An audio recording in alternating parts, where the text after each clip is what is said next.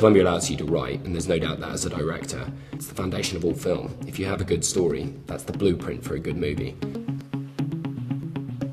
So I wrote this film that sort of took place in northern Canada in the winter. It just got together a group of 12 very naive individuals from Colombia who didn't realise that it was -20. And we just went up and made it for 2 weeks, and it was the coldest February in 20 years in Canada. The camera, all the batteries froze. We had to tape the batteries to ourselves. Someone fell through the ice. Someone cried, not me. The sound man broke down.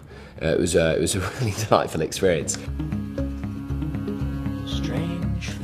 And then when we got back, Eric definitely nurtured me through and must have sat with me, you know, literally frame by frame sometimes. And you never get that again. You never get the idea where you just have access to just incredibly smart people who really know film, who can come in and just say, actually, you know what, that should be 3 frames longer. And that did actually make a really big difference. Because the truth is, when you leave for Colombia, you want to have at least one piece of work that is the best thing you could do at that moment.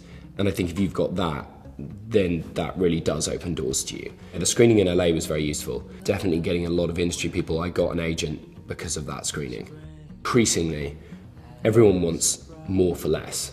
So everyone wants a director who can write, and everyone wants a writer who can direct, and everyone wants someone who can operate the camera.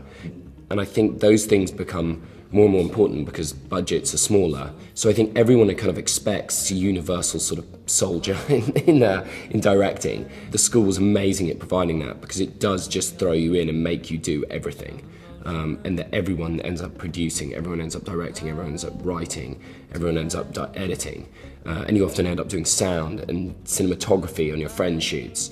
And that's been really, really useful, that even on the bigger stuff I've done now, they want you to do everything. They want you to start writing in the script. They want you to be able to tweak dialogue. They want you to be able to operate the camera and know about the cameras. And there isn't just a thing, I don't think, in my experience at the moment, there isn't just a thing that is the director anymore.